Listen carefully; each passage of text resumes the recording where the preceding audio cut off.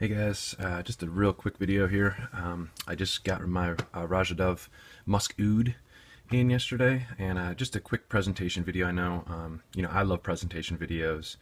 I do see quite a few out there, and collections, things like that. So I thought this would be kind of fun, but just a very quick video. Now I did end up getting the crystal version of this. So here's the box, normal, just like the Amber Oud, the regular crystal Oud.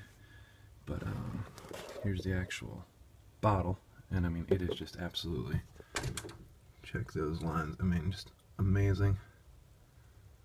I love those caps, which is good. Swarovski. But this is the Musk Aoud crystal version, and just kind of want to show you the juice as well, which is very, notice the difference in color. It's a lot lighter than the normal Musk Aoud. Now the reason why they've done this is Middle East, they do wear their white robes a lot, and that's why they've done it. They can go ahead and spray this all they want on the white robes, and you're not gonna stain it like you would with the regular juice. Now one good thing is there's no difference at no point. There's no difference one bit of the projection, longevity, and performance of this versus the regular. So I just wanted to give you a heads up on that.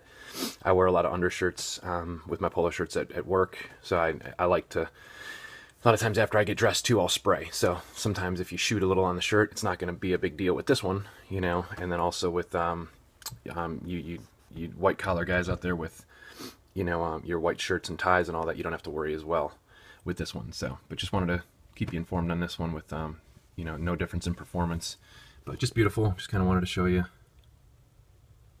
So I will, I don't know what happened, but I will talk to you guys soon. Just a quick presentation video on this one, and just kind of explained the difference in, there's no difference in the juice. So, but take care, and talk to you soon.